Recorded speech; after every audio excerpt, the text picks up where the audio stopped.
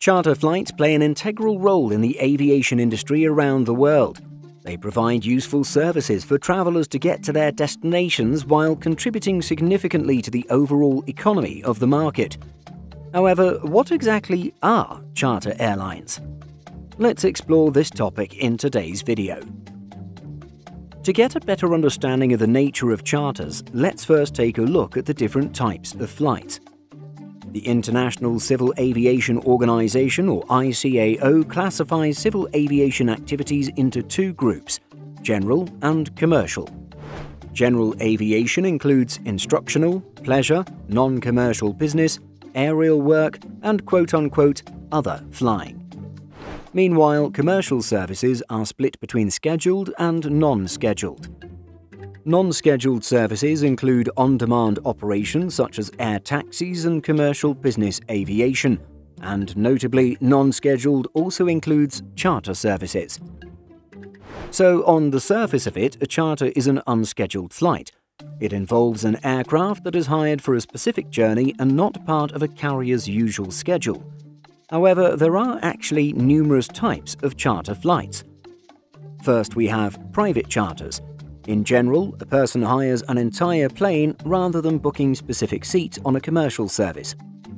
Then there are public charters.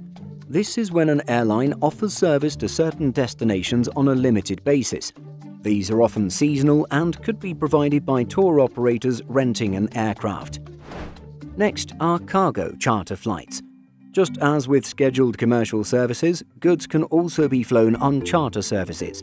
The industry saw a ramp-up of this type of service amid the urgent medical supplies that had to move across the globe following the rise of the pandemic.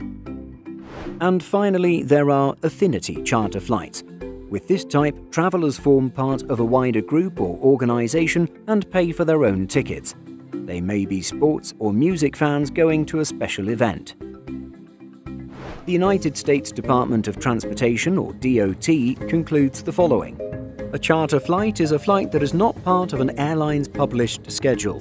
For example, an airline will not post on its website that the airline will operate a flight from point A to point B at 3 p.m. every Wednesday. Instead, charter flights are typically operated for specific unscheduled itineraries. While flying can be expensive, chartering can provide simpler solutions for companies and passengers needing to fly. The ability to choose the timing, plane, and destination goes a long way. Ultimately, the core advantage of this tailored service is flexibility.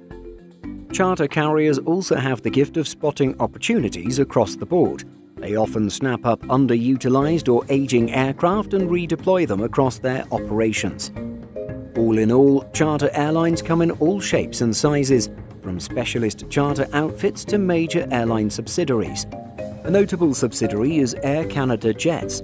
This branch of Canada's flag carrier primarily serves corporate clients and professional sports teams with its all-premium cabins. Across the spectrum, Spanish low-cost carrier Volotea operates a special service for Airbus employees, shuttling them between Hamburg and Toulouse. You may have even been on a charter flight without realizing it. Several package holiday firms actually sell vacations to hotspots that transport passengers via charter airlines. From downturn to high demand, charter flights are a great way for the industry to adapt. Have you ever flown on a charter service? Let us know by leaving a comment.